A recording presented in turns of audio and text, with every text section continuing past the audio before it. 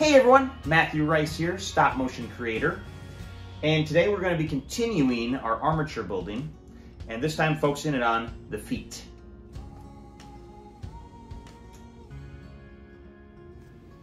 For this section, we will need, obviously, our armature, epoxy, 2 T-nuts, 1 for each foot, and gloves. I learned my lesson last time. First and foremost, let's get the armature feet ready. I'm just going to stretch the wiring so I can fit the T-nuts. Then we'll wrap that wire around the top of the T-nuts and place some tape over the top of the hole so none of the epoxy is down inside of the threading.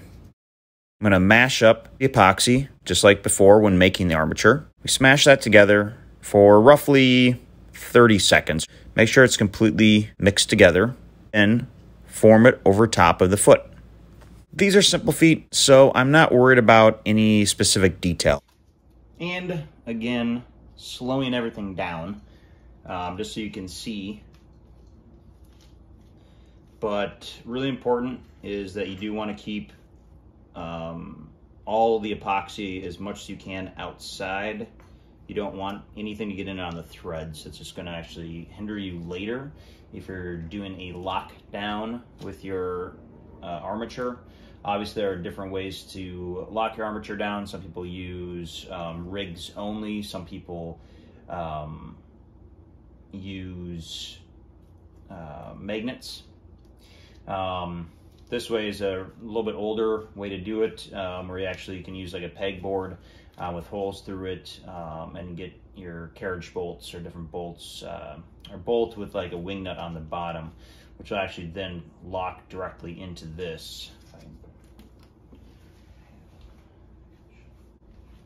What you do is this will actually go under the board itself, and it'll lock into the feet like so, and then you just use your wing nut to tighten that as much as you can, and it really just kind of locks those feet in. So when you want it to look like something with weight hitting the table or the foot hitting, it gives it more of the impression, and it also again just really locks your character down.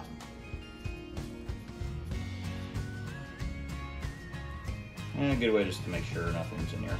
Clean it out.